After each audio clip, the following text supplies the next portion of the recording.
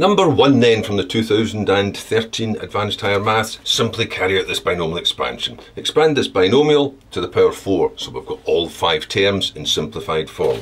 Well, there'll be a couple of ways of doing that. You could set it out formally, using the combinations as those binomial coefficients, or you could use Pascal's triangle and shorten that by a bit. I think I'll set it out formally first of all, so that the combinations would be from 4, there are 4 brackets to choose these objects from, starting with 0, meaning that I'm going to have all 4 of these and none of them. And then continuing that pattern for the remaining terms, so that the first term is going to drop 4, 3, 2, 1, 0, and the second term along with this number will climb up 0, 1, 2, 3, 4, like this.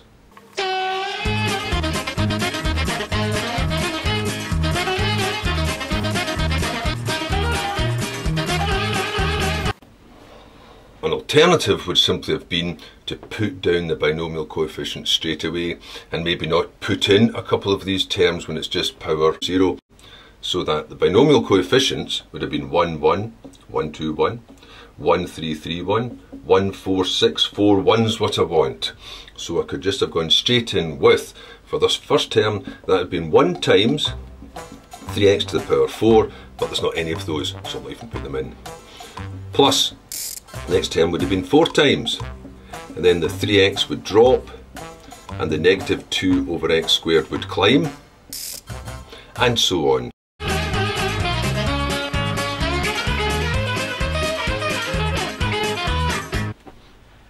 So doing that would be quicker than setting this out. And the final line will just be tidying this up. Well, the first one, that's just going to be 3 to the power 4, 9 9s are 81, 81x to the power 4. Next one's going to have a negative term in it, and we've got 2754 times 4, 216, x cubed with x squared underneath leaves a single x, and that will set the pattern for the rest of them.